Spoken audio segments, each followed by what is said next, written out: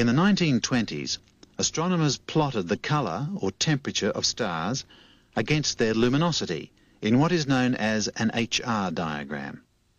Our Sun has a solar luminosity of 1 and a temperature of 6,000 degrees Kelvin. Stars cooler than the Sun are dimmer, while hotter stars are brighter. These are referred to as main sequence stars. But standing out from this logical order were some dim but hot stars. They can only be dim because they are small. In these so-called white dwarfs, normal fusion has ceased. Also puzzling are bright red stars. How could this be? If they are bright, they must have a large surface area to give off that much light, so they have to be big. But big stars should be blue, not red. So these red giants can't have the normal hydrogen fusion reaction either. We begin to solve these puzzles by plotting the stars of several different clusters. Clusters are born in nebulae. They are giant gas clouds of hydrogen and dust and are only just beginning to form stars. If we plot these stars on an HR diagram, we see that they are relatively cool.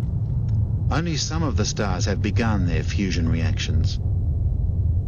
The gas in a nebula continues to collect and form stars to become an open cluster. We know that open clusters are relatively young because there are still hydrogen clouds between the stars. All of the stars in this cluster are on the main sequence. A globular cluster is old. There is no hydrogen between the stars. We see no blue or white stars, but there are red and yellow stars, as well as red giants and white dwarfs. This suggests that the blue and white stars have used up their fuel and disappeared long ago. Further observations reveal that stars move through various life stages. Yellow stars become red giants and then white dwarfs.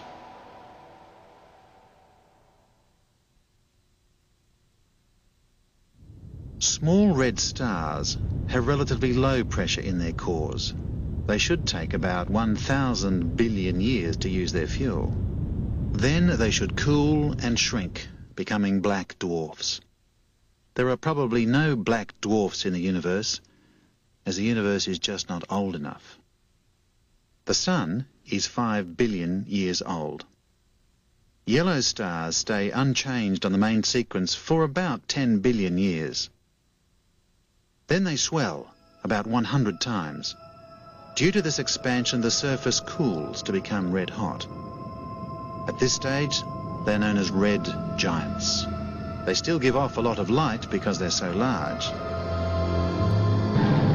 Then, as this star shows, the red giant blows away its outer mantle of red-hot gas, leaving a white dwarf in the center.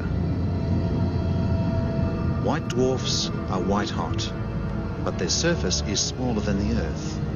They can't give out much light, so they appear dim. Let's look in detail at the life of a blue star. After only 1 million years or so, the hydrogen in the core is used up. The reaction stops and the star collapses, heating up both the core and the gas envelope. Under compression, hydrogen gas in the envelope starts fusing. It heats and expands to form a supergiant. The really big ones become white giants.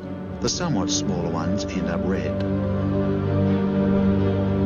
In the core, compression produces enough heat for helium to fuse to carbon and oxygen. Taking 1 million years to complete, this is the first of a sequence of increasingly rapid fusion reactions that produce a series of elements.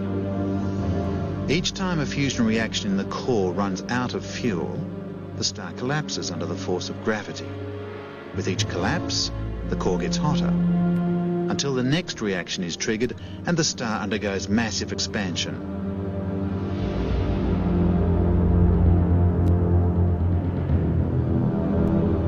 When the temperature reaches a blistering 3 billion degrees, it takes only a few days for iron to form from silicon and sulfur.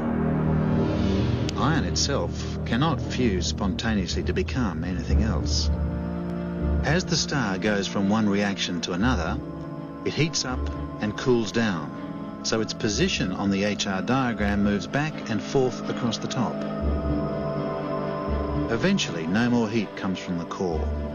The star collapses, falling at incredible speeds, up to a third the speed of light. The core temperature soars, reaching an unimaginable 100 billion degrees.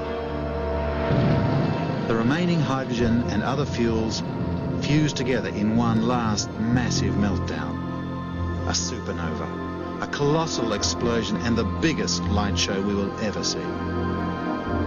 It's over in an instant, but it's bright enough to outshine an entire galaxy.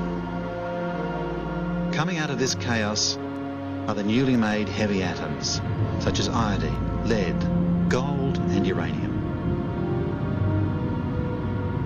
Only a supernova explosion can generate enough energy to make those elements that are heavier than iron. In time, matter ejected from supernova explosions will mix with gas clouds and condense back into the stuff of which everything in our galaxy is made: the stars, planets, and even people. As the Earth contains many elements heavier than iron, we must all be children of a supernova.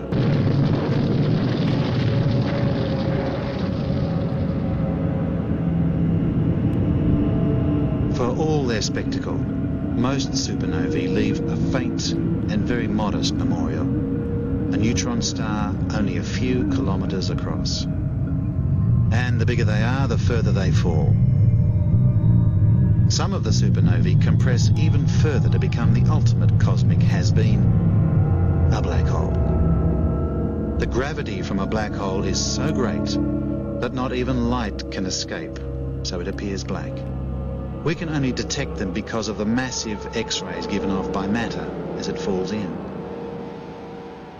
No one knows what is beyond a black hole, which makes it such a hot topic for science fiction writers.